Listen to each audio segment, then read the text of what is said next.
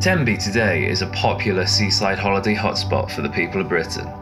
Known for its sandy beaches, its beautiful architecture, and a surprising number of pubs per square metre. But it wasn't always this way. Founded in 1093 by the Normans as a seaside outpost, Tenby would serve a strategic military purpose for centuries. Speaking of which, a great deal of the Norman castle remains on the hill, watching over the sea for any would-be raiders. The iconic castle walls that surround the harbour wall are still standing tall, despite seeing action in the medieval War of the Roses, where it's said that Henry Tudor hid and escaped to France via a secret tunnel beneath the streets. Additional battlements were added to these walls in anticipation of the Spanish Armada sailing in, which now form familiar parts of the shopping streets.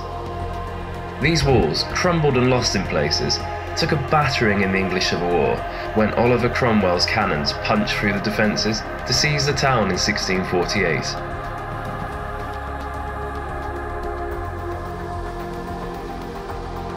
We can get an idea of how the town looked back then with the Tudor merchant house, remaining as a memory from those torrid times. Of course, the Tenby as we know it took shape in Georgian times, with grand townhouses popping up along the sea view, offering rich industrialists a getaway from the filth of the cities.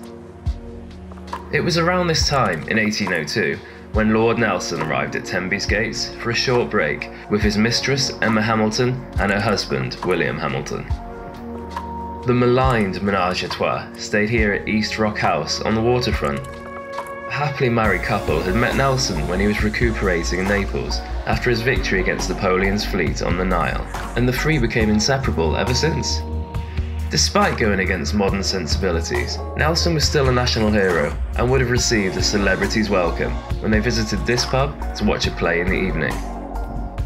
It is said that Emma wasn't offered quite the same adoration, or anything approaching it. It'd be only 3 years later when Nelson was killed, securing his final victory against the French at the Battle of Trafalgar, and we're reminded of these times by these cannons set into the pier as bollards. It's said that one of these is a real cannon used in battle.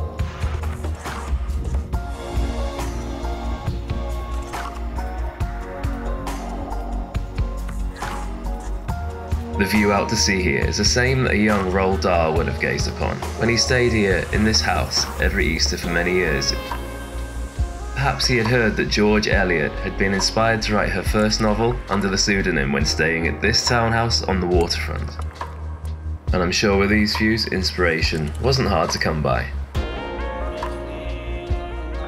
Tenby then, as it is now, had become a resort of leisure and inspiration. However, these beaches would take a military role once more in 1944 when the Allies would train for the D-Day landings in Normandy that would happen that summer in World War II. Luckily for us, footprints from Tenby's past remain with us as we gaze out to the sea and into the history. And long may it continue.